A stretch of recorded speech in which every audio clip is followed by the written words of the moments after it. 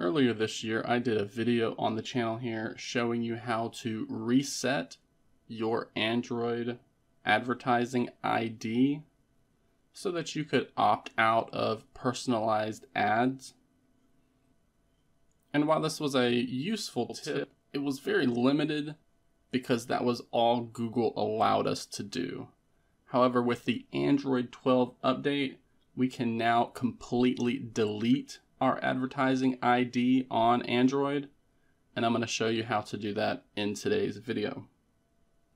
So if you are running Android 11 and earlier, you are still only going to have this reset advertising ID option available.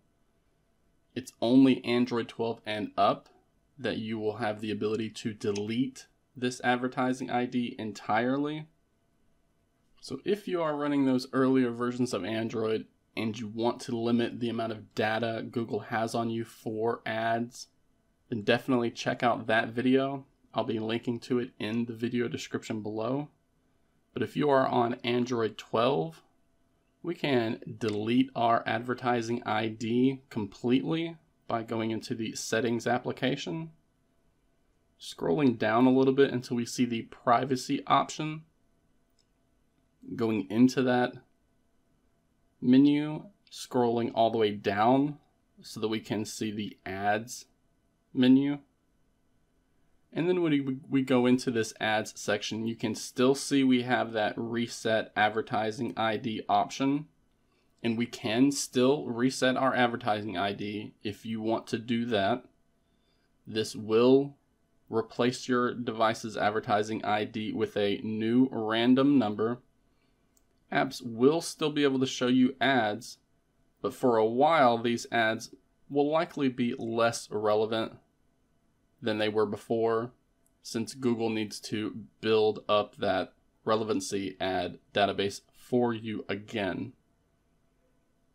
However, in Android 12 and up, starting now, users are seeing this delete advertising ID option within the settings area. And when we go into this area, we can see this will delete our current advertising ID.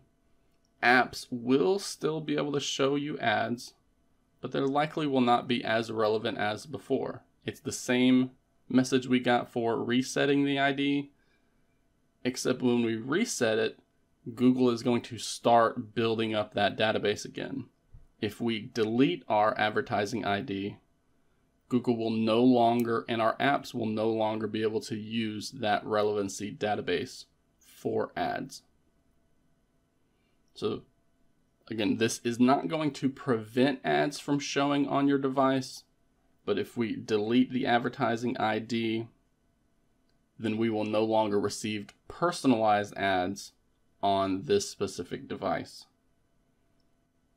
You can see here that if we want to opt back into personalized ads, we can still come right back to this ads section in the privacy menu and tap on the get a new advertising ID and simply confirm this. We'll get those options back again, but this is where we'll go to delete our advertising ID so that we are no longer served personalized ads on our Android device.